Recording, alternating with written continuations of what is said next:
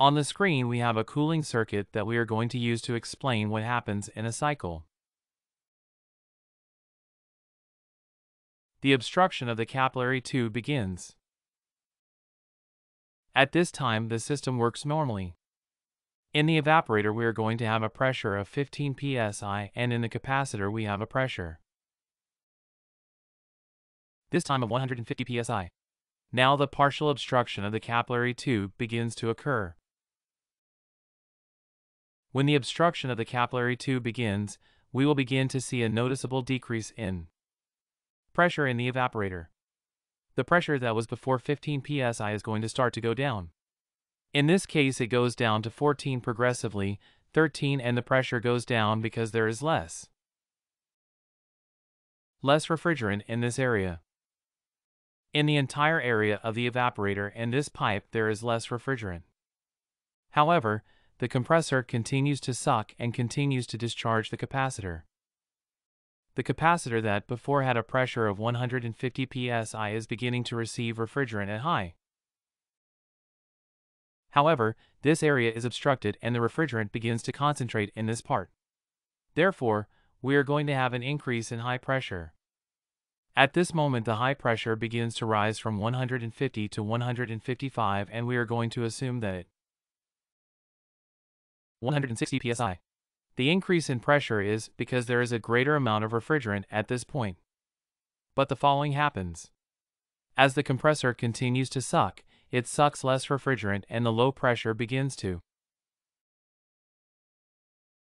even more. Now, less and less refrigerant is sucked. Therefore, less and less refrigerant is discharged. Although the refrigerant comes out in high pressure, less quantity comes out, and each time the of the refrigerant that the compressor is taking out towards the capacitor is less because the is smaller. Therefore, we are going to have less and less refrigerant that is reaching high pressure and high. Therefore, its effect in this area is going to be less. Therefore, as the minutes pass, the high pressure then had risen to 160, 165, assuming these begins to decrease again and can now be found at 150. Notice that the low pressure continues to go down and the high pressure had a peak and now began to down to 150. As the system continues to work, we will have less pressure at this point. We are going to assume that we already have a very low pressure because a few minutes have passed. We can have 5 psi here, and here we are going to have a pressure that is below the value that we have. We can already have 130 psi here. Why does that happen? Because the system is already starting. All the refrigerant that was in this area is already condensing. It is becoming liquid and the pressure begins to drop due to the exchange of heat. We already have vacuum pressures. We are going to assume that all the refrigerant has already been suctioned and now we have a high. Every time it goes down more because less and less refrigerant reaches high pressure and high. There is less and less effect of the refrigerant that reaches. And in turn, more and more refrigerant continues to condense. That is the behavior of a system when it suffers an obstruction.